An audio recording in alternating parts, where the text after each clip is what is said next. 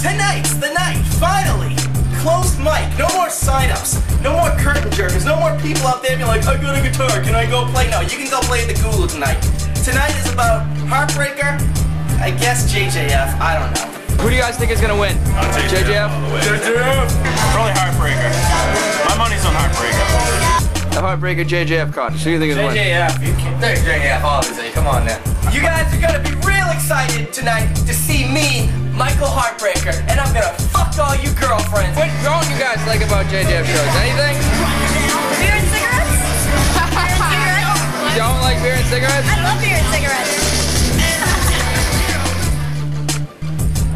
You know, everybody's been asking DVL how he feels about closed mic. How he feels about JJF versus Heartbreaker. It's like diarrhea. Someone taking a diarrhea into my brain. Why? I love JJF for life. Why do you like him so much? Because they rock. I would honestly rather rip my spleen out and eat it with a spoon than listen to more JJF. How he feels about Nicholas D'Amico.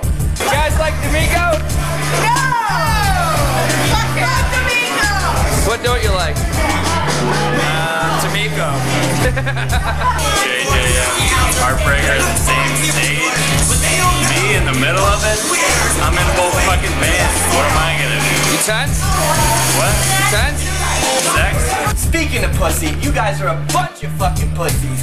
Worried. Seriously worried. I don't give a fuck about any of that shit. It's just us on stage proving to everybody what can happen, proving what Heartbreaker can do, making them the kings of overtime, crowning them, and putting JJF on a one-way trip to Lynn to go on Walnut Street every Monday night and play for 5 minutes in front of 10 guys with beards that are fat.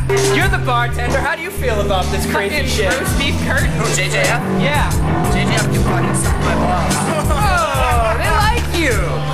You give me money, that's all I JJF and this motherfucker. Fuck all that bullshit. Ding, ding, ding, ding, ding, ding, ding.